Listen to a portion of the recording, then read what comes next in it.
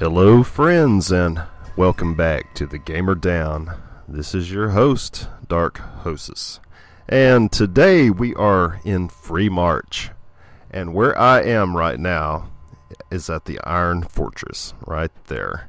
See it on your map? It's not too hard to find. And if you want to maximize your cash, you want to be a guardian, and you want to come over here to the lobby area. And if you're a defiant, you want to go over to like Silverwood or something like that, because that's how you're going to make the most money. Because you have lobbies, you're picking up artifacts all the time, you know. They're not huge sellers generally, but you have a little more competition, and it's a lot rarer for these artifacts to be in your own auction house, if you understand what I mean. And if you see when I look down at that really hard to get artifact, you don't want to generally just jump off for the first artifact that's going to take you off your path.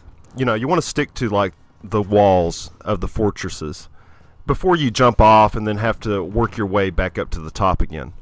And once again, in this area you will have to fight mobs. There's just no getting around that. But if you're level 50, it's just not going to be any problem for you at all. If you have a pet, just let your pet handle them. The Iron Fortress in Freemarch is definitely an artifact hotspot, but there are artifacts spread all over Freemarch generally. You can just ride and you'll find an artifact. But this is a hotspot for sure. You're going to find more artifacts per square inch in areas like these. That's what these videos are about, to show you where to hunt artifacts without wasting your time just riding around. But maybe you just like to explore. Anyway, there's a lot of artifacts in this fortress here, and all you have to do is follow the wall around. And also, you want to go to the tops of the towers as well, because there will be artifacts up there, and it will also give you an advantage point to look down, and you can see where the artifacts are on the ground as well. So there's an advantage to going up on the walls. And one thing about the Iron Fortress here is not a lot of artifacts spawn on the outside, and most of them are spawning on the inside. And as you see, like there's one down there, that house right there. And, this vantage point of being on the wall, you can just look down and plan your routes. And you want to plan your routes, since you have to fight through a few of these mobs here. They're not any really big trouble. You can pretty much just walk away from them, and they will take care of themselves, especially if you have a pet. And you'll see that the spawn rate is quite rapid around here. Now you do want to try and get these hard to reach artifacts, because generally they are something special. Not all the time, and they are hard to get. You have to use some tricks, and you see, you don't want to just run straight off towards an artifact like this. The thing you want to do is edge your way to the edge, and then turn around and walk backwards. And walking backwards is a trick you can use on mountains and everywhere, that you won't take fall damage, and it slows your progress. It helps you climb down to an area. And voila, I got an artifact right there, easy as pie, and I was back up and in the tower in no time. And like I said, you do want to go to the very tops of these towers, because there's always artifacts up here, always. And like I said earlier, it gives you a vantage point to look down and see if there's any on the ground, see if there's any hidden. And you can spend a lot of time at this Iron Fortress here and fill up your backpacks in a fairly short amount of time. And I got a couple of blue artifacts one of the very first times I got here. It was just like bam bam, blue, and I was like, all right with that. And that was easy 60 platinum right there. Depending on the time of day, you might find quite a few people here. It might be deserted like it is right now for me. But a few times I came here, there was just, lots of newbies leveling up, because this is one of the major questing hubs for the noobs, the Defiant side at least. And, just, give them their room, don't bug the noobs. That's what I always say. And, just go to your next artifact hotspot. And one thing I wanted to say, if you want to get to Freemarch, there's a very easy way to get here. I mean, you'll be here in no time. Just go through the Droughtlands. Easy as pie. You'll be here. And here I am at Smith's Haven. And this is also another artifact hotspot. And you'll see it's right next to the Iron Fortress. So it's kind of nice because you can make your rounds on the Iron Fortress and then head over to the Smith's Haven. Get you a few artifacts over here as well. And I always start off in this cave here because a lot of times there's 3 right off the bat, right when you walk into this place.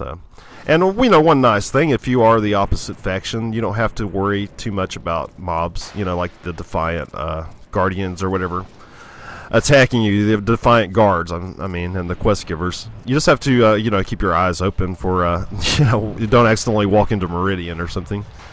And you just walk around here, walk around the Smith's Haven. There is a lot of damn mobs here, so you just pick your path, and you can avoid most of them. And just keep your eyes open. Look on the windowsills and look around the buildings, and try to wiggle your way through all this mass of mobs here.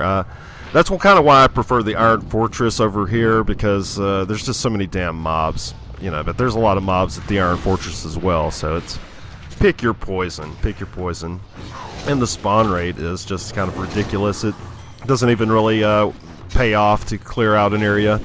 It's just better to just fight as you go.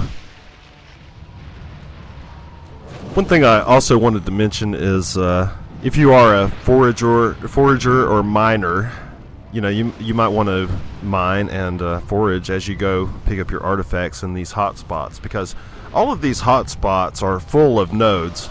So if you haven't noticed that, I just don't waste my time with them because I make a lot more money off artifacts.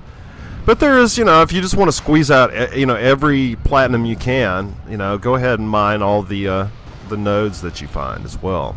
Sometimes it's worth it. I do mine them if I'm in like the higher level areas. But you would be surprised. You would be very surprised how much copper and tin and the like sells for.